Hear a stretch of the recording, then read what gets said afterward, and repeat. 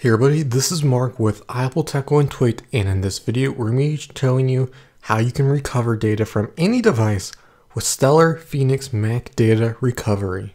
This is a really awesome app that will allow you to recover data from corrupted devices, data if you deleted it, and so many different things. So let's go ahead and check it out.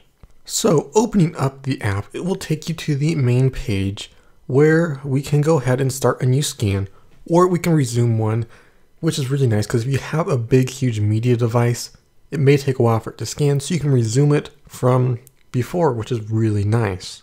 If we click this button down here, we can go ahead and take a look at some of the different features the app has to offer and how we can recover our data. We can go ahead and click here to create a new scan, and we can pick our device. We can either go at the disk level or the partition level. So for this, I have a flash drive connected. And as you can see, we get a couple of different options. At the disk level, we can search for lost or deleted volumes, raw recovery, which is going to go ahead and bring everything back you've ever had on the drive. And we can also go ahead and create an image of all the media.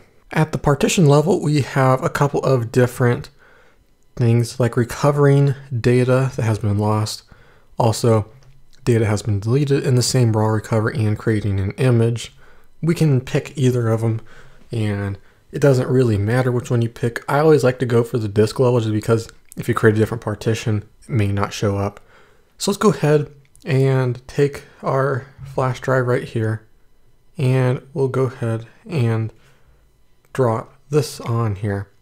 And now we have a screenshot on our drive like that. But let's say I delete it, it's gone, and why don't we go ahead and empty the trash while we're here.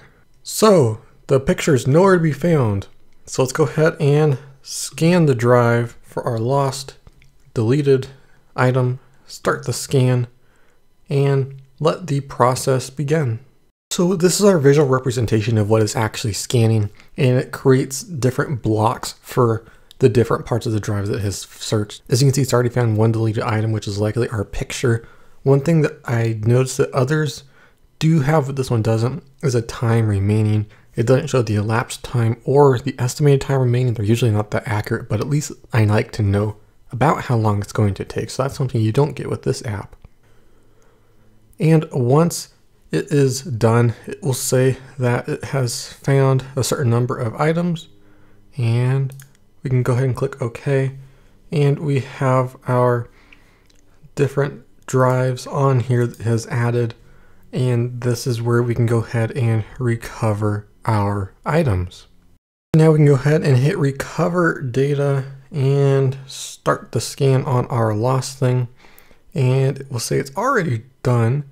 And you can see we have different folders, and we can have different views as well for what we are looking for. It'll help you find whatever you've lost much quicker and easier.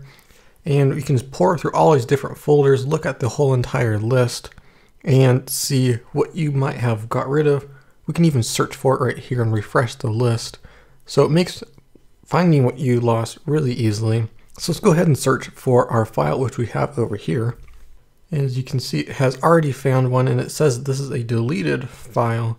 And let's see, it says 402.55, and this one is 402.55. That's the exact same one. We'll go ahead and check that, hit recover, select a destination, let's put it on our downloads because I already have that in the desktop.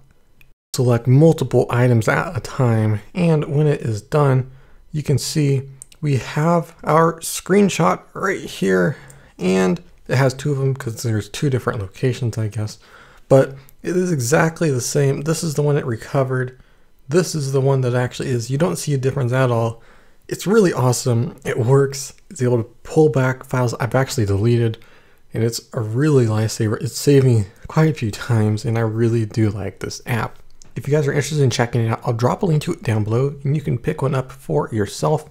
If you like this video, leave a like and hit that subscribe button for more videos like this. This is Mark with Apple Tech One Tweet, and I will see you on the next one.